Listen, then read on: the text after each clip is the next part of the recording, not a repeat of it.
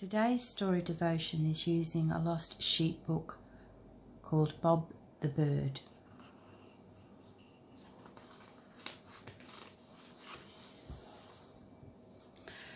One day Bob the Bird went to visit his friends. First he flew to the farm to see Kevin the quail.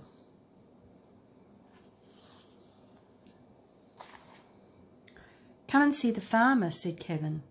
"You won't believe it."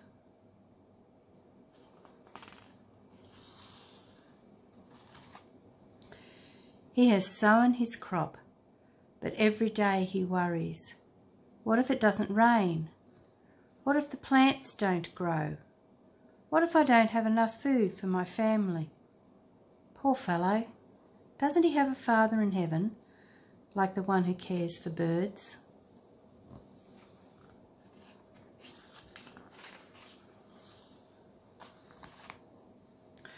Bob said goodbye to Kevin and flew to town to see Penelope the pigeon.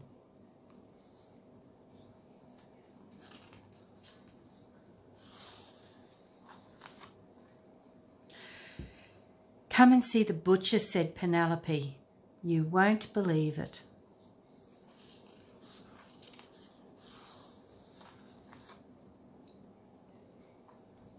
"He says his sausages are all beef, but I've seen him fill them.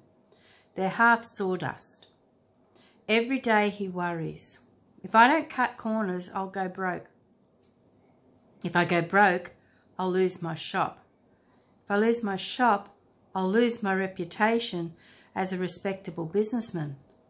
Poor fellow, doesn't he have a Father in heaven, like the one who cares for birds?"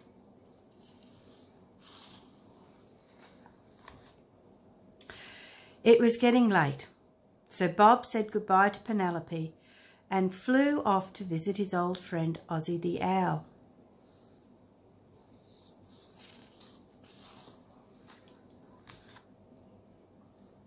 "Come and look at this," said Ozzy. "You won't believe it."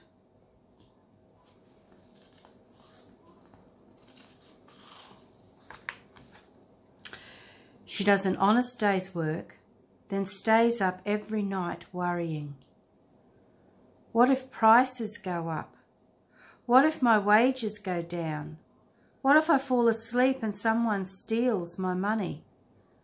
Doesn't she have a Father in heaven like the one who cares for birds?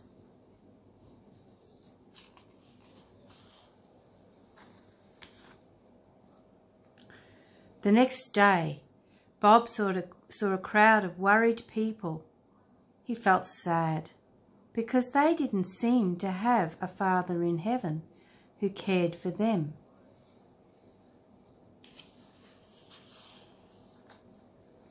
But in the middle of the crowd was one man who looked happy. "Don't worry about your life," he said. "Don't worry about having something to eat or wear. Life is more than food and clothes."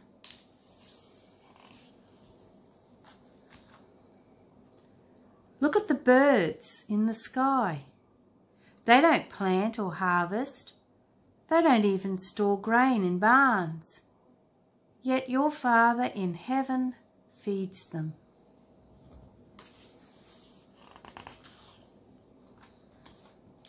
Hooray! The people do have a Father in heaven who cares for them.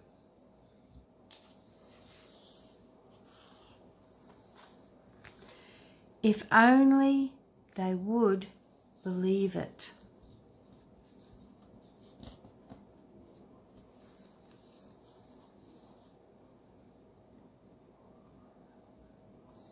Life is tough at times, and there is plenty for adults and kids to worry about.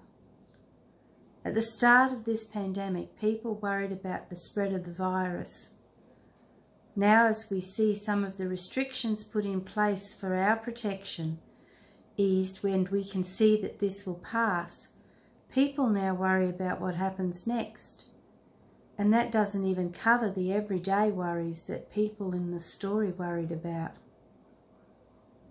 This story is based on Jesus' teaching in Matthew 6, 25 to 26. Therefore I tell you, do not worry about your life, what you will eat or what you will drink, or about your body, what you will wear. Is not life more than food, and the body more than clothing? Look at the birds of the air. They neither sow nor reap nor gather into barns, and yet your heavenly Father feeds them. Are you not of more value than they? Jesus never ignores the harsh realities of life.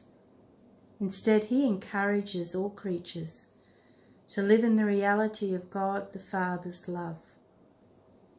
Bob's story can help us learn how to name our worries and place them in the hands of the Father and live with joy, love and courage. Let us pray. Father, you indeed encourage us to name our worries and to leave them to you, to place them in your hands and not to carry them around with us, so that they cloud our days and our nights. So Lord, just in this short silence, let us lay before you our worries and our anxieties and leave them with you.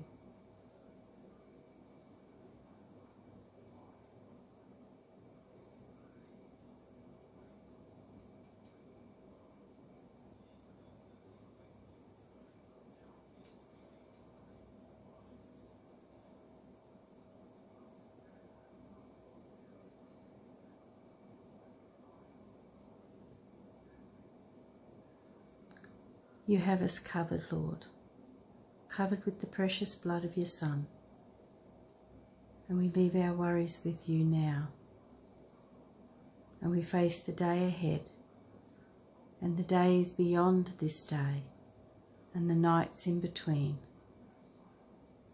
with the assurance that you are present. Amen.